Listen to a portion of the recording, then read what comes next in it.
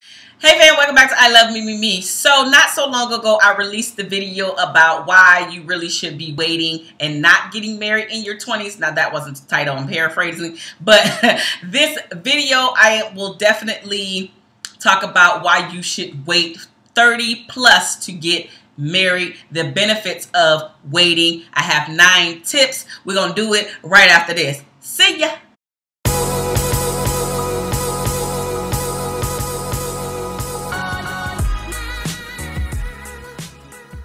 All right, ladies and gentlemen, thank you so much for coming back. So the previous video, I will definitely link it down in the description box below. And at some point, it will be floating up here around one of those eyes. So today's video, I want to address why you should really wait 30 plus and beyond to get married. All right, so let's go ahead and jump in. The first thing to think about is that you are definitely much more emotionally stable, at least most of us.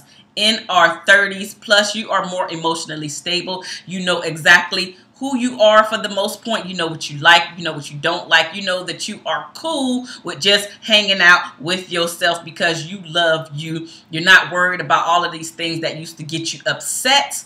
So you have the experience to know where you at emotionally. The second thing to consider is that you can handle conflict a bit more maturely. So all of that cussing, fussing, yelling, screaming, maybe even putting your hands on the person usually is gone in that stage because you have now seen, because you have dated and your relationships have not worked out, and you seen, you know what, you needed to change some of your immature behaviors in order to get to that more mature state, in order to have a healthier, more mature relationship. So you handle conflict resolution much better, 30s and beyond. The third thing to consider is that the opposite of your 20s, now you are more financially stable. No, you might not be exactly where you want to be, but you're definitely more financially stable in your 30s and beyond. You're much further in your career as well, which means you're making more moolah. The fourth thing to consider is that now you have grown as an adult and you know exactly who you are as this grown adult versus the young child who was trying to figure it all out in your 20s.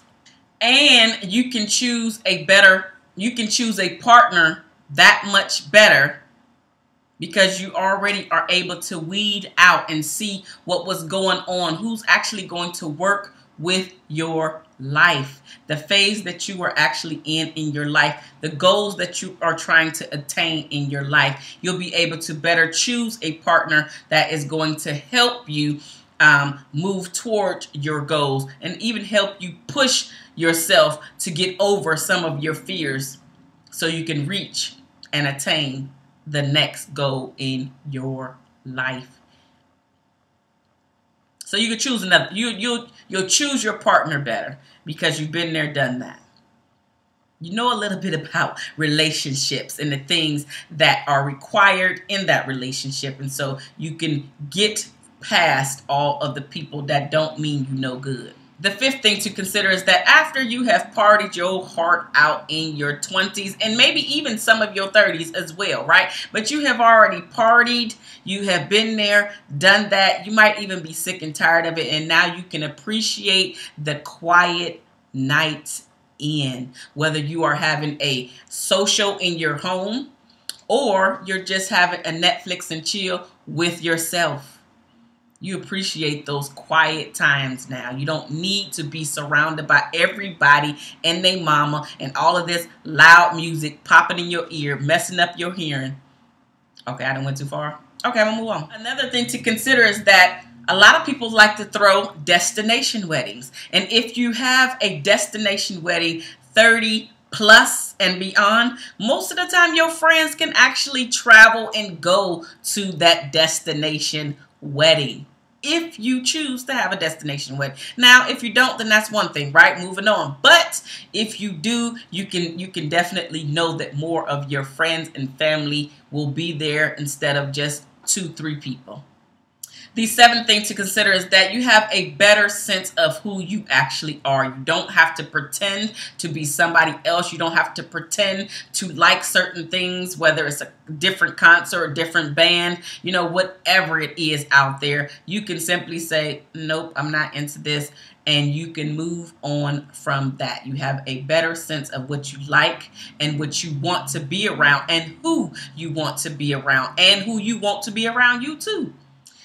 The eighth thing, you understand that making yourself is a priority and it's healthy to do. A lot of times in our 20s, we want to be liked by everybody, and we want everybody to be our friend and in our company and come over and hang out. And oh, woe was me, they didn't invite me to go to this party. And in your 30s and beyond, you're so over it. Like, so many people are pretending. And you understand that making yourself a priority, to say no, saying no is healthy. That everything about it is healthy. That you're only going to choose to go and to be around certain people if you want to. And if you decide, you know what, I wanted to go, but now I changed my mind, you don't have to feel guilty about that. It's like, well, I did want to come, but now I don't. I changed my mind. I'm allowed to. Again, you have a better sense of who you actually are, but you also understand that making yourself what you need in the moment is healthy, and you have to prioritize yourself. The ninth and final thing to consider is that in your 30s plus, when you're thinking about marriage, you know that marriage is a lifetime thing. It is a very serious commitment, and you don't want to just choose anybody to marry just for the sake of saying, I've got married. Hey, y'all, look at my ring. Ooh, girl, we about to get married, honey. It's serious. It's more serious than that.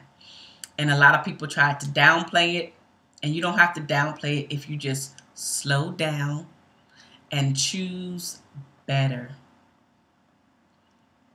Because the person is going to be there. The person that's for you is going to be there.